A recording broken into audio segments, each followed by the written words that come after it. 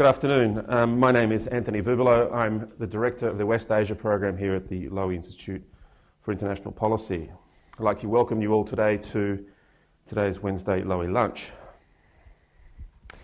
It almost seems a bit belated to be talking about the new media in the Middle East some decade or so after this phenomena began to unfold in the region.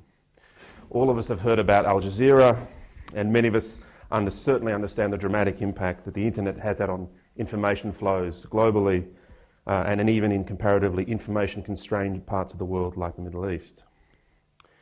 But for me, it's a particularly apt time to be looking at this topic, especially because in recent years, and in the last year in particular, we've seen in many countries in the Middle East a stepped-up campaign against what we call the new media, the internet and satellite TV. It's not just the Al Jazeera bureaus in the region that have been closed, and that's a pattern that's gone on for a decade or so. But in the last year in particular, we've seen bloggers arrested everywhere from Egypt to Saudi Arabia. And yet this also poses a very interesting question for the regimes that are struggling to stuff the information genie back into the bottle. They face a real quandary in many ways. For in trying to control the internet and the new media and the technologies associated with it, they are also potentially undermining and undercutting their ability, the ability of their own countries to buy into the economic success story, well, until recently at least, that was globalisation. At today's Wednesday Lowy Lunch, we're very fortunate, therefore, to have with us someone who can tackle this question from a number of different angles and perspectives. David Hardaker is a veteran journalist, having worked, I hope you don't mind me calling you a veteran, David. No, thanks, Anthony. Having worked on a number of Australia's leading radio and TV and current affairs programs, including on radio, on AM, The World Today, and PM, and on TV, Four Corners, Foreign Correspondent, and the 7:30 Report. He was, until fairly recently, the ABC's former Middle East correspondent. He is a twice winner of Australian journalism's highest award, the Walkley Award, including for his coverage of the 2006 Israeli-Hezbollah war. David has lived and worked in a number of Middle Eastern countries, including in Egypt, where he took the interesting decision, and for someone like me who took the same decision many, many years ago, a somewhat masochistic decision to learn Arabic. He's also, more importantly, writing a paper for the Lowy Institute, a Lowy Institute analysis on the very topic that he'll be speaking on today. Please join me in welcoming David Hardaker.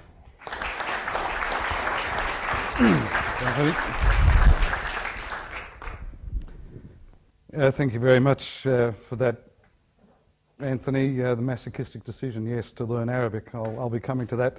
It is a great pleasure to be here with you to speak about the two loves of my life. That's the media, and my wife, of course, but my professional life, the media and the Arab world. I'll be looking in detail at what happens when these two loves collide or bicker shortly. But first, let me fill out a little bit more detail that Anthony alluded to with some personal reflections on my relationship with the Arab world. As Anthony mentioned just there, I was, for a period, the ABC's Middle East correspondent. But before I took up my posting, I did something which was a little unusual and indeed turned out to be masochistic. Along with my wife and our little son, we set off for Egypt, a wonderful country it is, sir, where we stayed first in Alexandria and then in Cairo for about a year and a half. My mission, as such, was to learn to read, write and speak Arabic. Why? Well, I could use the streak as defence, but the reason was that the sheer challenge of it. Arabic is considered to be one of the hardest three languages in the world, and I'm here to tell you that that is the case. It certainly does deserve its ranking. I remember when I first looked at an Arabic newspaper, I marvelled at how wonderfully exotic it was. It was an amazing collection of exclamation marks, of Morse code, something that looked a little bit like Pitman's shorthand, and it all seemed then to be thrown together in a blender. It took a little while, over 2 to 3 months, but bit by bit it did start to fall in place for me. I took the tough road to learning the language. Sometimes for 5 and 6 hour stretches I would plough through Egypt's official daily newspaper, Al-Ahram, or the Pyramids. And as anybody who's ever learnt a language will tell you, repetition is the key to remembering. So what words did I learn from Egypt's state-run newspaper? Qimma comes to mind. That means summit, as in Egypt's President Hosni Mubarak will be flying to Riyadh for a summit meeting of Arab leaders. In the same vein, Rais, or president, comes to mind, as in President Hosni Mubarak will be flying to Amman for a summit with Arab leaders.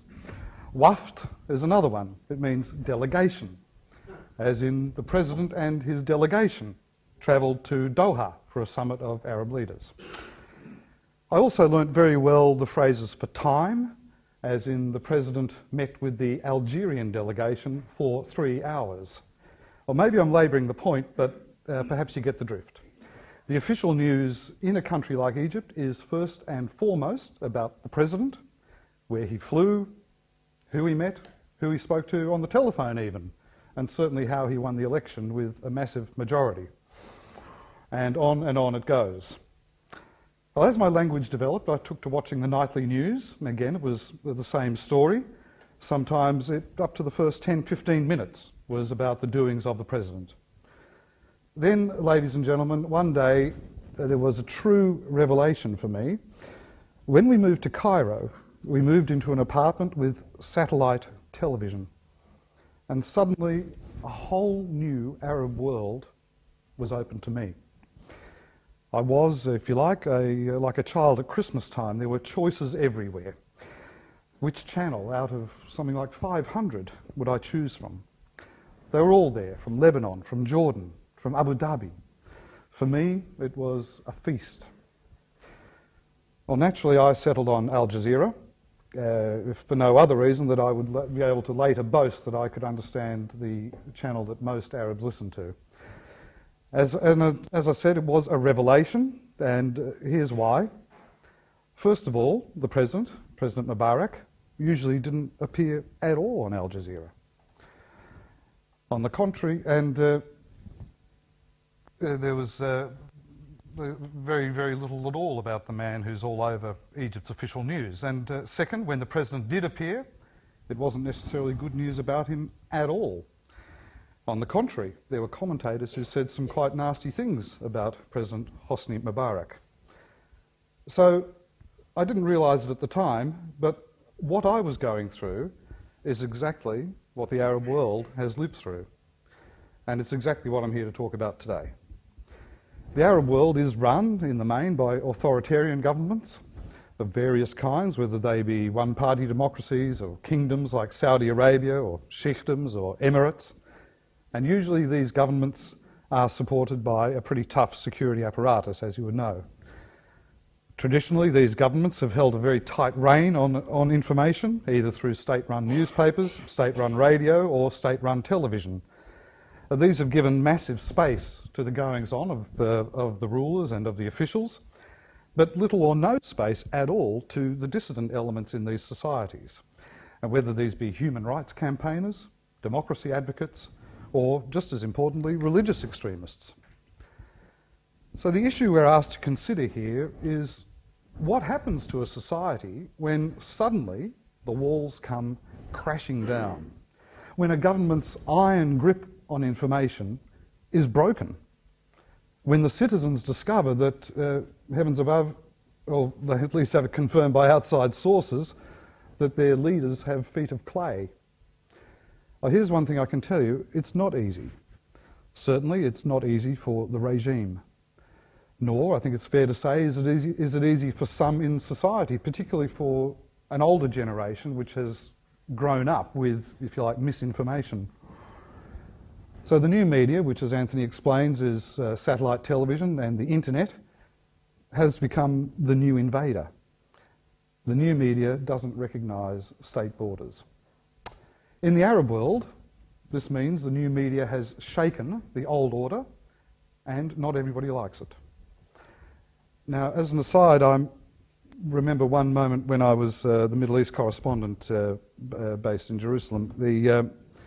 I was doing a story about the 40-year anniversary of the Six-Day War, and I was interviewing a Palestinian woman about her recollections of the Six-Day War, and she related how she and her family had been huddled in their home, and they were listening to the official Sawt al-Arab radio station, the Voice of Arabs, and it was reporting great Arab victories in the battlefield. And at that very moment, she looked out across the way to the schoolyard and she saw a group of Israeli soldiers planting their flag in the ground. Now, 40 years later, I could tell that was an extreme shock for her, this collision of reality with what has been crafted, a carefully constructed lie, which carries the authority of the state.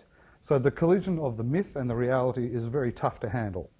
And such a scenario, you could say, can't happen today, because the new media of satellite television and the internet have now made it impossible for governments to fool all of the people all of the time. Wars are happening in real time. I remember covering the Israeli-Hezbollah war. It's both sides can see minute by minute what they're doing, what each other's doing. So it's not that the governments wouldn't like to control it, and not that they don't keep trying to control it, but it is difficult. In a sense, it all started, as Anthony alluded to, with Al Jazeera, the satellite station which the ruler of Qatar started in 1996. Now, we all know how much the Bush administration detests Al Jazeera, but they're not the only ones. The same applies, or has applied, to a number of Arab regimes, in particular Egypt and Saudi Arabia. Why? Well, in the case of Egypt, I think it's fair to say that Al Jazeera has given voice to those who don't necessarily agree with the deal which Egypt has struck with the United States as a major ally in the Middle East. Al Jazeera has also dared to cover and uncover some pretty nasty truths about what happens in Egypt, involving particularly the security apparatus and instances of corruption and brutality. In Saudi Arabia's case, the Assaud family has been insulted by broadcasts on Al Jazeera to the extent that on one occasion Riyadh withdrew its ambassador to Doha. The Saudis have also been incensed by Al Jazeera's willingness to broadcast whatever, well, some of whatever Osama bin Laden might say. And of course, bin Laden would like to overthrow the Saudi regime. So not surprisingly, they're a little sensitive to that. But beyond the particular cases, it's hard to escape the conclusion that these two traditional powers of the Middle East, Saudi Arabia and Egypt, are irked by what looks like a grab for influence and power from Qatar. Satellite television has enabled Al Jazeera, and with it the state, to become a pan-Arab power and certainly give it pan-Arab influence, to the point where really it's hard to imagine that Qatar could have the standing it does in the region without the existence of Al Jazeera.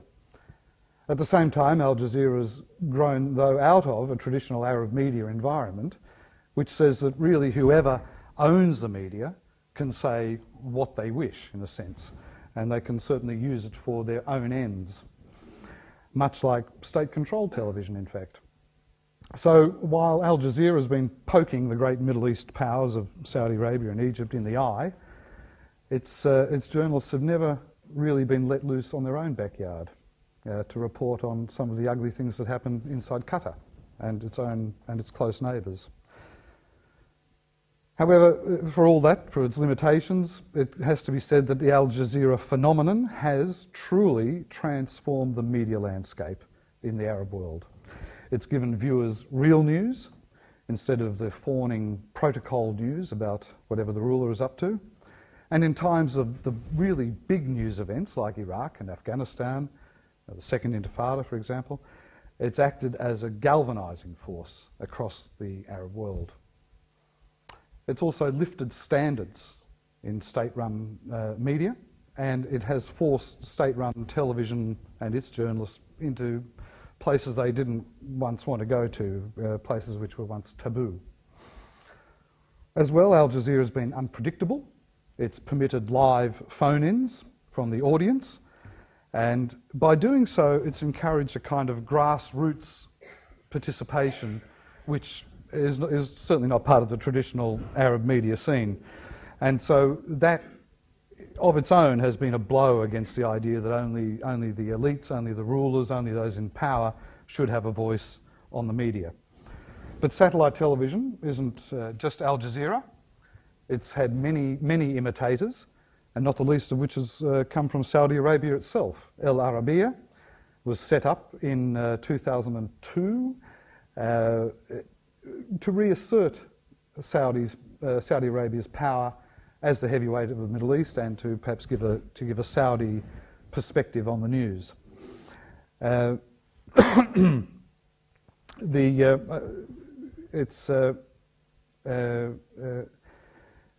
It's also fair to say that satellite television isn't just about the news. It doesn't only bother Arab societies because of the way it covers the news. Because it's relatively unfettered, satellite television is also permitting what the more traditional regard as a threat to the Arab-Muslim way of life. And on that topic, you might have noticed that in just the last few weeks, we've seen a stunning reaction to that in Saudi Arabia, where the country's leading religious judicial figure sanctioned the killing of a satellite network operators because they were broadcasting material which he judged to be debauched and depraved. So, in sum, satellite television in the Arab world has destabilised the political and social order. It hasn't threatened, I don't think, to bring the old order down, but in its relatively short existence, it has had an impact. And it's worth bearing in mind that satellite television was relatively unknown in the Arab world until 15 years ago. And from zero, satellite television has mushroomed to a point where the region's 300 million people can choose from something like 500 channels. No, although not that it's much different to in the West, 64 channels and nothing to watch. It has created new tensions in these societies which are conservative, family-based, and in the main, highly conservative. The Arab governments have responded to this threat, and they've responded in a number of ways, ranging from the brutal to the more subtle, and I'll get to that later. But as one veteran Egyptian journalist said to me, Arab governments don't change because of Al Jazeera. Now, if there is going to be any real change, I think the source of that is much more likely to be the other newcomer in the new media scene, and that's the internet, and in particular blogging and communal sites like Facebook. Already, in just 4 or 5 years, the bloggers and the Facebookers have had a very high impact on Arab politics. There's a few key differences between the internet and television. For one thing, vastly fewer people in the Arab world have access to the internet than they do to satellite television.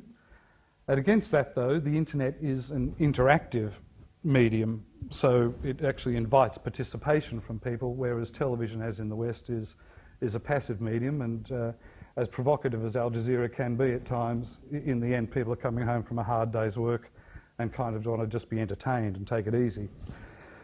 So it means that while the spread of the internet is limited in the Arab world, its impact has been, relatively speaking, enormous. Principally because it has enabled direct participation in the political life of Arab countries. But the big question, of course, is you can have power, but what will this newcomer do with it?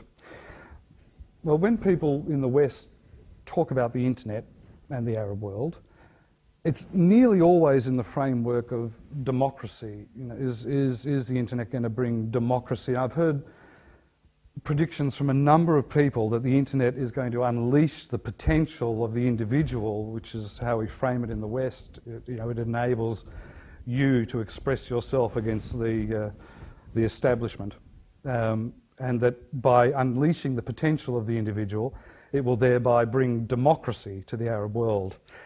Well, that may or probably will not be the case in the long term, but it's true to say that the internet has forced at least a level of accountability which I think it's fair to say hasn't before been seen in the Arab world. It has also permitted a level of citizen participation in the political life of the countries, and it's given new life to moribund political systems. But when you look at the impact, it's Egypt, which is at the very forefront. Now, the percentage of people who have access to the internet in Egypt is relatively low compared to the other countries of the Arab world. It's only about 10%. But Egypt has a very large population, something like 80 million, and that means that there are something like 8 million people who have internet access in one way or another, although much less with broadband. Now, to put that 8 million into context, it's actually double the number of the entire population of Lebanon, I think that's right, or maybe Lebanon's 5 million, but close to double the entire population of Lebanon. Another characteristic of Egypt, I think, having lived there, I would say it has a spirit of political expression and activism, though that has been suppressed because of emergency rule for so many years in that country. And on top of all that, Egypt has a very large number of educated young people who are unemployed or indeed underemployed. So it's almost as though the internet was invented for Egypt. And certainly it's the case that it has come as a boon for young activists who have, it seems, finally been given an outlet for their frustrations and for their thoughts. So what have they done with this potential? I'll go to two cases which illustrate the power which the internet has unleashed. In January 2006, from memory, an Egyptian bus driver by the name of Imad al-Kabir was tortured while being held in detention at an Egyptian police station. The police kicked him and used a broom handle to sodomise him. It's probably not the first time it's happened, but we know in undeniable detail that it did happen this time because of the efforts of a young Egyptian blogger called Wael Abbas. So this is how the story moved from the secrecy of the police station to the wider world. One of the police involved in the assault of the young man was capturing all this on video, on his mobile phone, on video. As a deterrent, he sent the video to a relative of the young bus driver. That relative attempted to take it to the traditional media, but they turned it down. And in the end, he came to blogger Wael Abbas, who runs a human rights blog. Abbas took the pictures and he posted them on YouTube. And he started blogging about it. Subsequently, it was picked up by a newspaper, which sought out the young bus driver and convinced him to tell his story publicly. From there, the story was picked up by the television, by satellite television, and action was forced on behalf of the government. The result was that one policeman ended up being convicted and thrown into prison for 2 or 3 years, I'm not quite sure. But it was a small step, but it was highly symbolic. And had it not been for this, there would have been no accountability whatsoever. So the truth is that without the internet and the courage of a blogger called Wael Abbas, this story would never have seen the light of day. The new media and the new technologies actually enabled something to be brought to the public view and for action to be taken. And the other truth is, though, that having praised the power of the new media, without the mass media, or even the more traditional media, what appeared on the internet might not have had sufficient reach to force any official action. So the Imad al-Kabir story also shows us another very important value of the blogger. They call themselves citizen journalists. The blogger is prepared to publish what the traditional media won't. And they won't publish because of fear, or simply because there is an editor who might be friendly with the government. Now, in compiling this paper that I'm most of the way through, I spoke to Wael Abbas and some other blogger activists who told me how common a practice this is, that traditional journalists will essentially allow the bloggers to take the heat, to be the cannon fodder from security. They will be the ones that will essentially have to lead from the front and take the consequences of that. But then once a story is out on a blog, then they will feel that the traditional journalist will feel that he can legitimately take it up and bring it into the mainstream media. So that's a fascinating interaction between the old and the new media, which is giving power to both, really. So this practice extends even to traditional journalists giving a blogger a story which they know they can't run, and then they will follow it up once the blogger has made it public. And I know, just as an aside, just to depart here, that the role of the blogger, I think, in our societies is occasionally that of the crank, not wishing to be disrespectful, because very good journalists operate in our traditional media, if you like. But I think that that's not necessarily the case in the Arab world, and I think that really some of the best journalism is being done by smart young citizens with confidence and courage. And they haven't necessarily gone to a journalism school. They just know that what they're seeing isn't right, and they want to do something about it, and they're not intimidated. So I personally find them quite inspiring individuals, because they certainly don't have the protections that we traditional journalists in Australia or England or wherever have. We're expected to poke the government in the eye, but under an authoritarian regime, it's a very, very brave act. The second case to talk about is the extraordinary power which Facebook, a communal site like Facebook, has given to activists.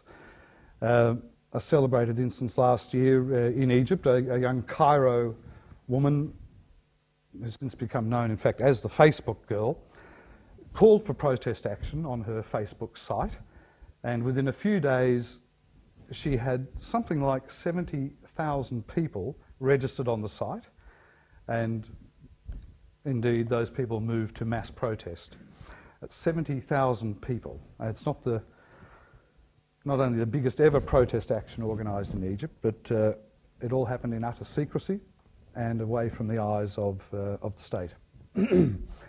These two instances of a policeman being jailed and a mass protest being organised might be unremarkable by our standards, by the Western standards, but in an authoritarian state it is really an achievement to bring a degree of accountability and to see political participation for the first time on such a large scale.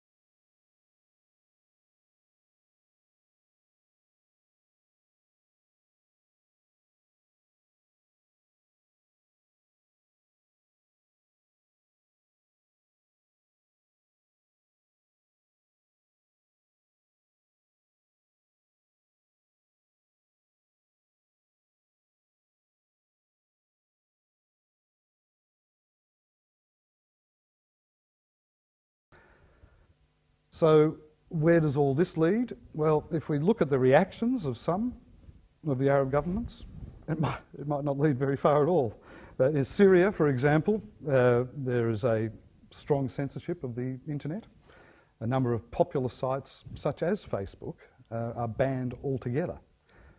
Saudi Arabia, there is a whole section of government devoted to filtering internet sites, to the aim of the filtering is to stop the moral or any threat to the moral, religious, or the political order. A country like Egypt is also called we might also use what we might call some more traditional methods of controlling dissent. Its security forces have arrested and tortured bloggers, and most memorably, in the case of a young man called Ahmed Mar, the security forces took him from the street and detained him under threat, so that he would reveal to them the password to his Facebook account. In the realm of satellite television, a number of Arab governments, as Anthony said in this introduction, have arrested